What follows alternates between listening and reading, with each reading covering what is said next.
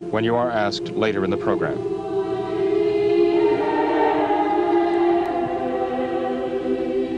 In the 4 years that we've been on the air, we've been pleased with the opportunity to address numerous issues of concern to Catholics and others of goodwill as well. But there's one issue we've never addressed: our needs. How is it that we're on the air? Who pays the bill? How do we stay on the air? We'd especially like to address the many, many thousands of you who watch this program on a regular basis but have never called. And we'd like to encourage you to consider and reflect about calling today to help us stay on the air. I'm Julius Smetona. This is What Catholics Believe.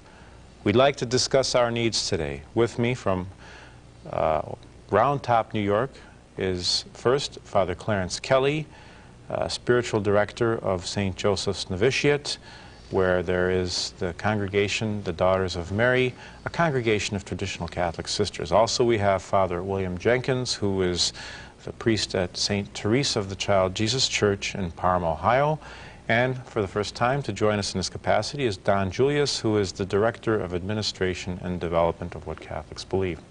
Reverend Fathers, perhaps you could tell our viewers, what are we trying to do? What is the purpose of What Catholics Believe?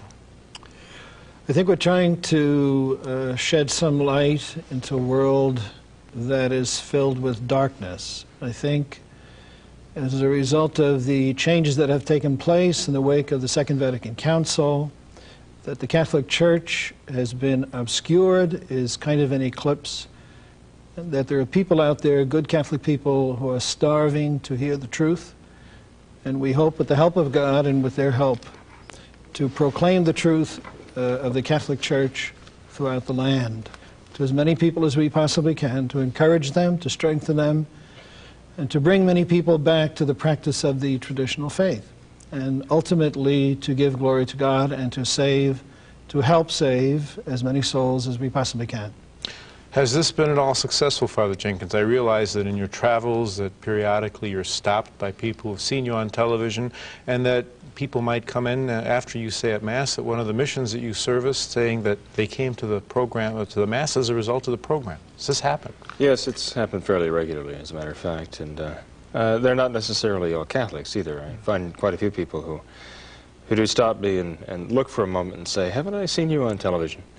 And I'm very happy that people react that way, because, first of all, someone has to be a bit of a morning person, I think, to be watching the program, and Or a very late night person. They're on the West Coast, right? And but the fact that they watch closely enough to remember. For example, just the other day, I was passing through one of the major airports in the backyard of the U.S. Congress, in fact, and I had a gentleman stop me and ask me if I could bring for him, the next time I came through the airport, a copy of the Message of Our Lady at La Salette. And I did recall, as a matter of fact, one of the few things I did remember. And he was delighted to receive it the next time I went through the airport. What I'd like to encourage all of you to do now, if you can, go to your phones, call our operators. They're waiting to hear from you, and make a pledge of financial support so that we may continue broadcasting What Catholics Believe. We're going to tell you a little bit about our finances, which we really never do explicitly, in a moment. But right now, let me just say this.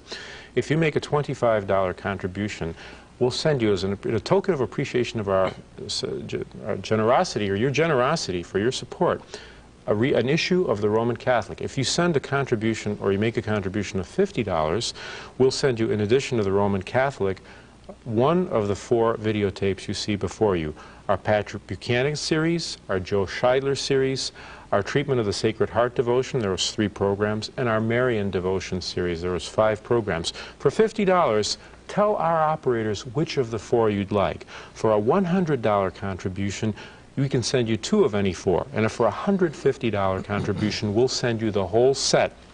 Finally, if you can pledge support on a regular monthly basis, please indicate that to our operators, because this will really help stabilize our finances. Finally, we'd like to make it as easy as possible for you to help us. We accept Visa or MasterCard. If that's more convenient for you, please indicate this to our operators. They're prepared to service that kind of generosity as well. And finally, if you'd like to know where you may attend the traditional Latin Mass, the Mass of all time, our operators can help you as well.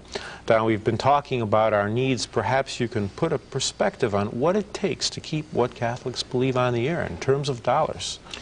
As I visit with people from time to time, Julius, the one question that's very common is it really as bad as Julius says either on the show or in the letters that they receive?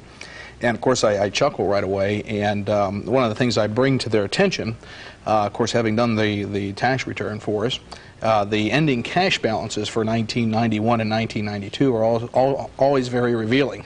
The cash balance at the end of 1991 was $390.20.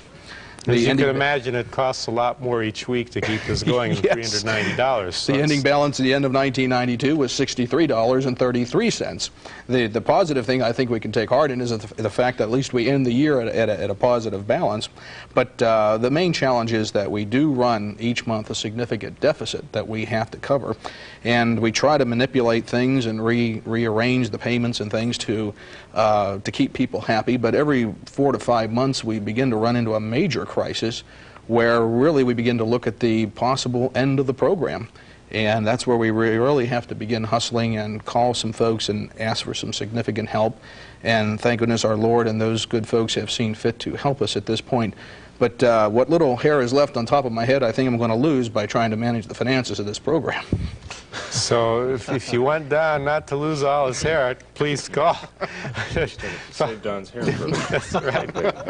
That's Father Jenkins or even Father Kelly, I understand that there have actually been converts to the faith as a result of the program, and that you've been involved with the conversions. There have been converts to the Catholic faith, and also many cases of people who have given up the practice of the faith, but because of the program, they return to the Mass and to the sacraments, which is, of course, very, very encouraging. In fact, I would say this. I spoke to a gentleman from Indiana a couple of weeks ago, and what he said, of course, you know, perhaps was a little bit of an exaggeration, but he certainly meant it from the bottom of his heart, and he touched my heart when he said it.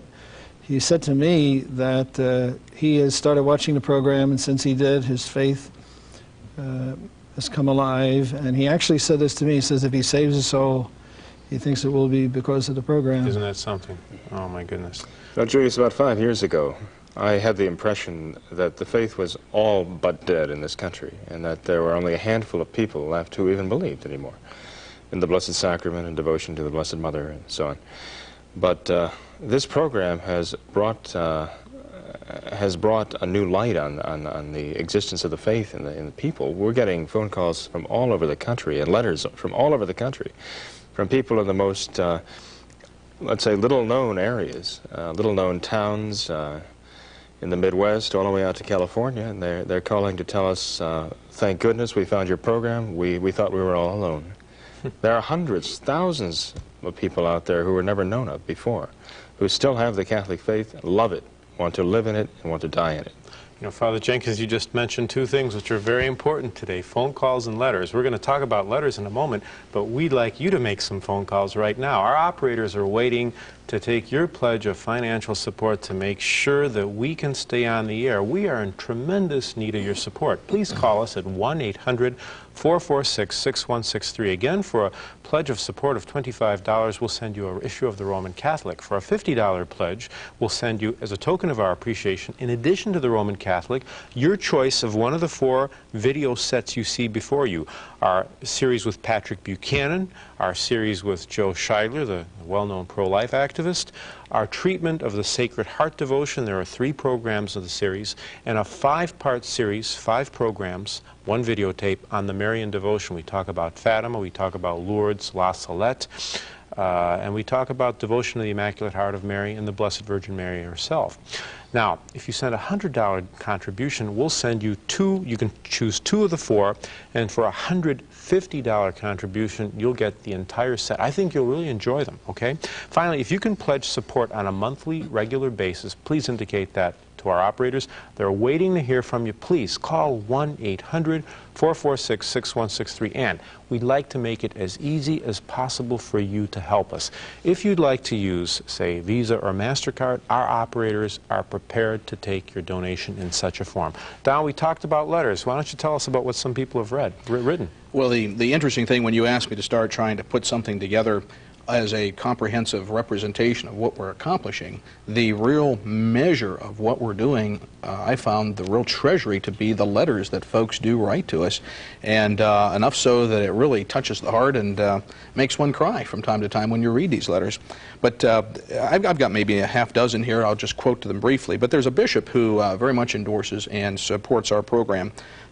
He wrote to us, "You and the priests have succeeded in what is the most difficult of TV programming, the talk show, and that it is centered on what the Catholic Church has always taught and must teach till the end of time makes it something of a miracle of broadcasting." And I think this is a tremendous endorsement by him of what we're trying to do. That's a question we get from folks who call us periodically about what we're doing. Are you under a bishop and things like this? It's wonderful to have this kind of endorsement of what we're doing. A 20-year-old gal who had gone through Catholic schools, who wrote to us that that she had been watching the program, your program, "I have come to the realization that I have not been instructed at all in the teachings of Christ in His church," referring to her school. "Thanks to you, I am now receiving the help I need to develop a strong faith in the traditions and beliefs of the true Roman Catholic Church." What's beautiful is not only the Catholic people who call us, but also the folks who are not Catholic, who write and actually are monthly supporters of what we're doing. Here's a lady from College Park, Georgia. "I am a born-again lady of 61 years of age. I always look forward to Saturday mornings so I can watch you again. I appreciate the fact that your first love is the Lord Jesus. You are loyal to Him and His teachings." A lady from Minneapolis wrote to us, "I was raised a Baptist, but feel that I am being led to convert to Catholicism and would much appreciate a church in the Minneapolis-St. Paul area that you could direct me towards. Lastly, could you explain to me how the rosary is prayed?" This is tremendous to have a lady who's a fundamentalist call in and or writing in and saying things like this. Other letters that are very similar that we get, this is from another caller in Minnesota. "We just saw your TV program January 31st. We really enjoyed the program. We need something like this to get Catholics back to the true faith." Those folks, unsolicited, became $100 a month supporters of what we're trying to do with the program. This might be the gentleman you were referring to, Father Kelly, in Indiana. "If my soul is saved, it will be due much to this show." An incredible statement. Again, the cross-section representation, this letter is from a Jewish gentleman who wrote to us. "Though I am Jewish, I watch What Catholics Believe every week on BET. I enjoy your discussions and have even sent in contributions. My ancestors are probably convulsing in their graves." So, some of them are rejoicing, though. Oh, yes. Abraham, Isaac, and Jacob. I'm sure they are. And the offer, they have so many folks that call us for the Mass locations when we make that offer for the Mass locations. And this is just another one of those beautiful letters. "We finally made it home," referring to the faith and the Tridentine Mass. "We are now attending St. Michael the Archangel Church, and all 4 of us are happy, and we cannot describe to you the peace of mind and just peace we have all experienced." It's about 150 miles round trip every Sunday for this family to go to Mass. But they persist. They have the resolve to persist. Father Jenkins, I understand that in one of the churches you service, that you've experienced a very significant increase in the number of parishioners since the program became broadcast in that area. Yes, it's true. I think at St. Teresa of the Child Jesus Church in Parma, Ohio, we've seen quite a remarkable increase in attendance on Sundays over the last couple of years. And I do attribute that largely to the presence of the program being broadcast on a local station. Quite a few of the people have come up to me and introduced themselves and have told me that they found out about St. Teresa's through What Catholics Believe. So I'm very grateful for the work that is being done here. I understand that you run into people across the country as well, Father, who'll say, I saw you and I do, and what Father Jenkins just said is part of, I think, the long-range desire that we have, which is to make the program available on more stations and at a better time. For example, I know when you always introduce me, Julius, you make reference to the fact that I'm up there in Round Top, New York, and the people in Oyster Bay, where I'm half the time, say to me, why doesn't he ever mention Oyster Bay? You know? But, for example, we would like eventually to have the program on a local station, a major local station in the New York area, the Long Island area. I am half the time at Oyster Bay in Long Island, where I'm in charge of the church there. But we would like to get the program on other networks and other times. And as I say, right now, as we've been talking about it, we'd like to get it on some major station in the New York area, because there are literally millions of people and Absolutely. literally millions of Catholics, nominal Catholics anyway. And many of those people are very sensitive to what has happened and are looking for, you know, a beacon. And of course, many non-Catholics too. You know, if these changes had never taken place in the church at all, the number of conversions would have been staggering. So we want to get the truth out to the people. We want to represent the true Catholic faith, and to perhaps in some way even minimize the damage that is being done to the reputation of the church by some of the things we read about in the newspapers. We need not only your help to stay on the air, we need your help to expand. We certainly should be on in the New York metropolitan area. We should be on in the Hudson Valley area, in Albany. We should be everywhere. Look, we're all called to be apostles. Some of us exercise this responsibility in different ways. You can exercise or help exercise your responsibility by calling and making a pledge of financial support. Please call us at 1-800-446-6163. We want to stay on the air. We want to expand. For a contribution of $25, we'll send you a Roman Catholic magazine. For a contribution of $50 as a token of our appreciation for your Father Jenkins. Julius, you know that Father Kelly and I do appreciate this program very much. Both of us travel quite a distance to get here for the making of this program. And I just think it would be good for the people to know that the expenses incurred in our travel are very often not reimbursed at all, or often, if they are, we have to wait a long time for those expenses to be reimbursed.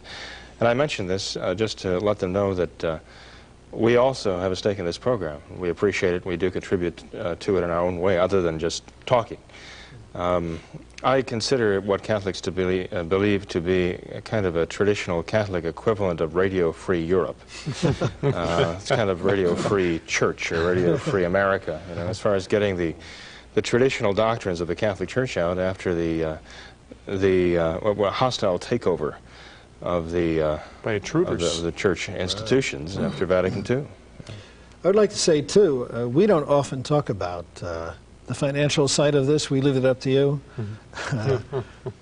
for a variety of reasons. But I would like to say that I think there are probably people out there who watch the program, appreciate the program, who are not interested in getting any of the tapes or the magazine or whatever the case may be, but who might be in a position to assist us. There may even be a few people out there who are able to assist us in a very substantial way. And we'd like those people to know that we really do need their help, we really do need their support, and we really appreciate it. And we will certainly remember them in our prayers. And if they're looking for something to do, there may even be, for example, non-Catholics, as Don read some of those letters, there may be some non-Catholics out there who are able to help us out in a very substantial way, who think that, you know, that we're riding high and easy here, but the truth of the matter is we're not. We know they hear this all the time, you know, from TV programs, the cry wolf thing, but it really is true in our regard, as Don mentioned, that it's really something struggling just to get by, and certainly with regard to the future, we do want to have as great an impact as we possibly can and make this available to as many people as we possibly can. And I would make an appeal to those people out there to come to our assistance, to contribute to the program, to help us, and not only survive, but to Grow. to grow and to secure an effective future with regard to the glory of God and salvation of souls. And in asking that, Father Kelly is asking them to make more work for him, actually, because, I mean, we do put quite a bit of time into the program, and it's time that would otherwise already be taken for many other things. So he's not asking that selfishly, but rather generously. He's asking to make it possible for him to work harder. You know, we started this program a few years ago, and we started with about 1 month's revenue. We had enough revenue to stay on the air for 1 month, and that was all. We figured we'd see what happened after that July was over. And we've been going ever since, and I really think it is attributable to the blessing of our Lord, and certainly the intercession of our Blessed Mother. Please call us, 1-800-446-6163. You don't have to be a Catholic to support what Catholics believe. Many aren't. We'd like to continue, but we can't do it without your help. In addition, we'd like to expand. Again, we can't do it without your help. Please call us. We'd like to make it as easy as possible for you to help us.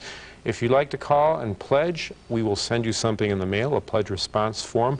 If you'd like to make an immediate contribution, you can do so utilizing Visa or MasterCard. If you'd like to make a monthly pledge, our operators can help you with that as well. And also, if you'd like to know where you may attend the traditional Latin Mass, the Latin Mass, the Mass of all time, our operators can help you find the location. 1-800-446-6163. We can't continue without your support. Please help us. Don.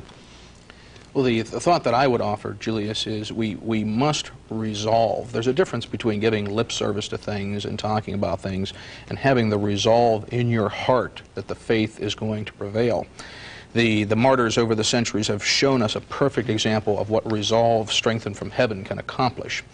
And there's one story that I would just like to relate that comes from the history of our country. The patriotism demonstrated by this man. When the British moved out of Boston on April 18th, 1775, in their trip to Concord, they went through a little town called Menotomy.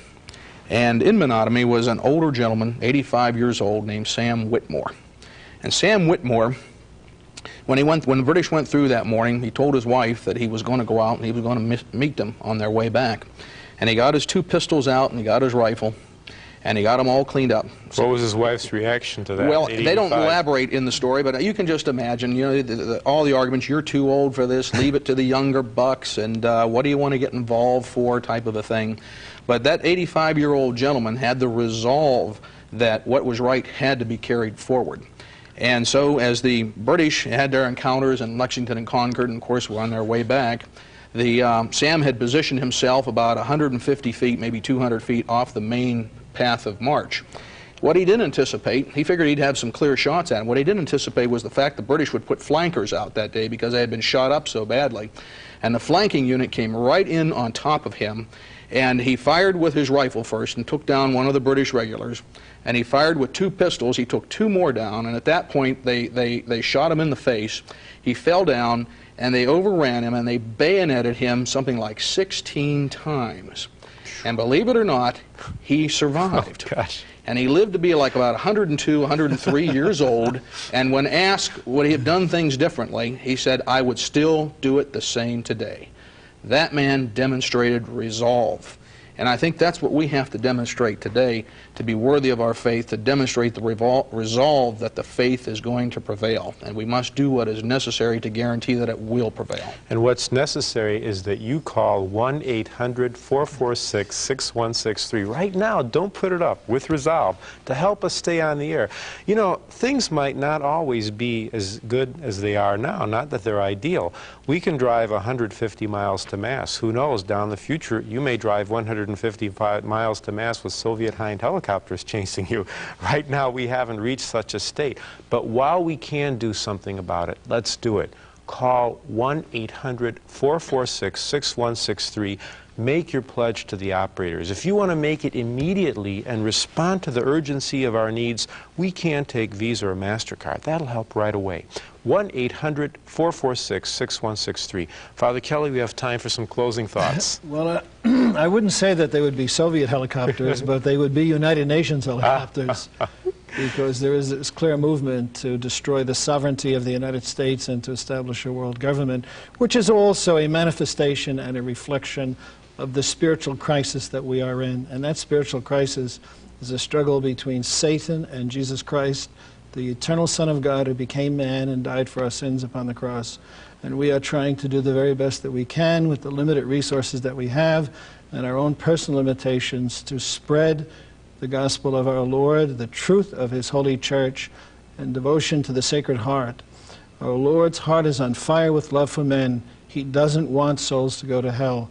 And we want to hold up that beacon of Catholic truth to them so that they may see it and they may grab onto the truth and they may avail themselves of the sacraments and of the true holy sacrifice of the Mass, and that in this time of darkness and crisis they may survive until such time as our Lord intervenes and restores the Church in the face of this terrible wickedness in the world. Reverend Fathers, thank you very much.